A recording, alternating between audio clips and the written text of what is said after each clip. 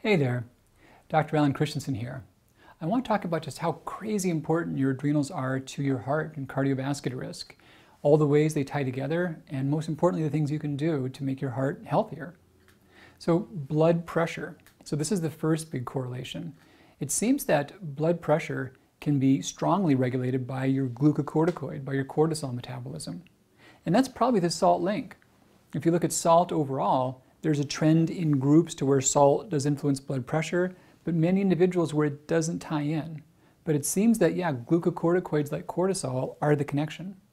About a third of people have been shown to have high blood pressure totally associated with their cortisol excess, with their exaggerated cortisol level.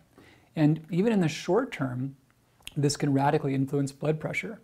So watching cortisol is critical for that, and salt may be the connection between it and cortisol.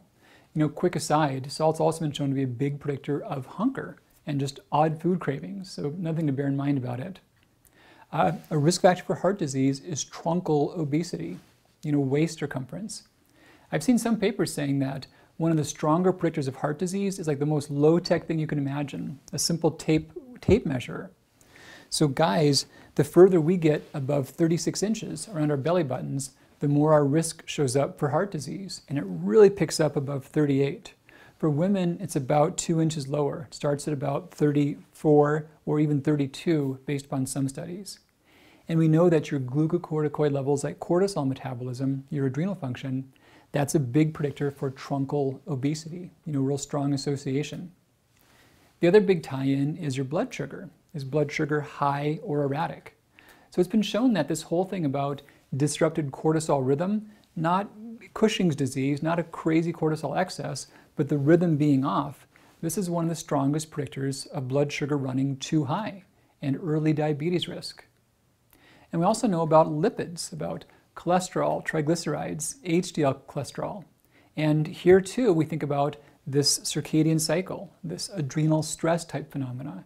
And in normal populations, this cortisol that we're getting rid of is one of the strongest predictors with pushing down our good cholesterol and making our triglycerides run higher.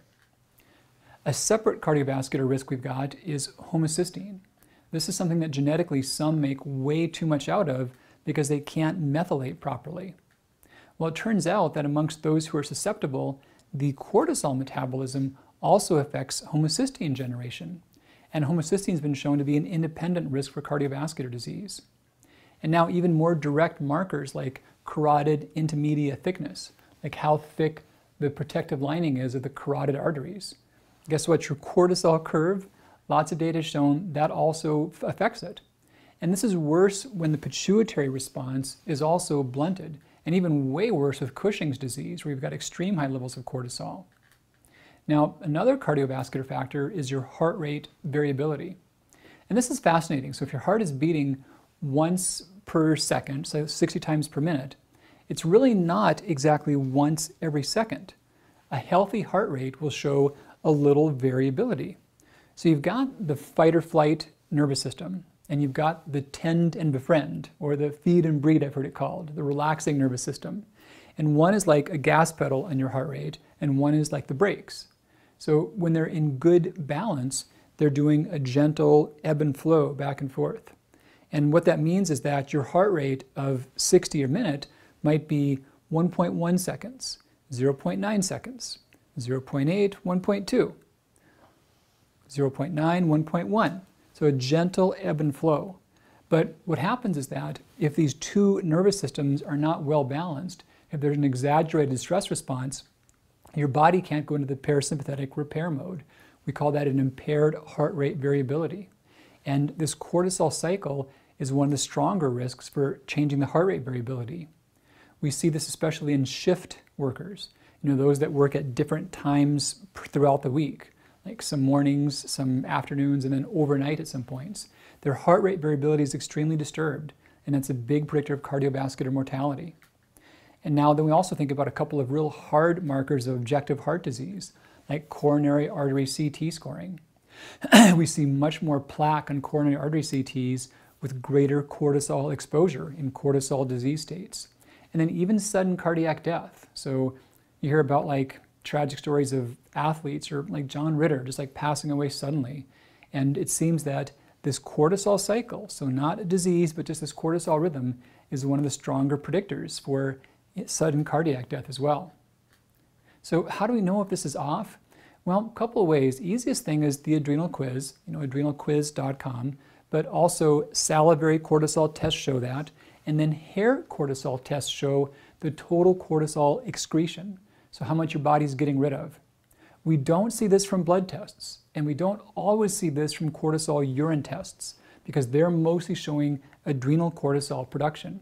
And we're really concerned with, when it comes to your heart, what the adrenals make, but also what your visceral fat is making out of the adrenal cortisol, and how your body gets rid of it. So the quiz is valid, salivary studies are valid. Hair cortisol, honestly, it's been used mostly in research. There's not really a lot of easy places to do that, and not as meaningful. The quiz or salivary are much better. So then what do you do about this?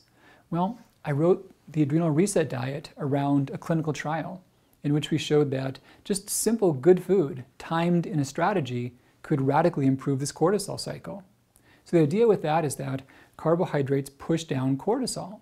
And if you use that strategically, you want cortisol to be highest in morning and lowest at night. So you do just a little bit of good carbs at breakfast, barely any, some at lunch, and then a healthy dose in the evening. And that helps to engender a good cortisol curve. So that's the Adrenal Reset Diet. And simplest, easiest way to push down good cortisol. And you can do that, vegan, paleo, AIP, whatever diet, with the carbohydrate you consume. Shoot for about 3/4 of a cup in the evening at least. No more than about a 1/4 cup in the morning.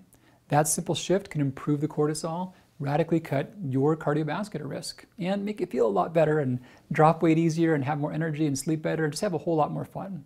That's what it's all about. Dr. Alan Christianson here with you. Take great care of yourself, and we'll talk again really soon. Bye-bye.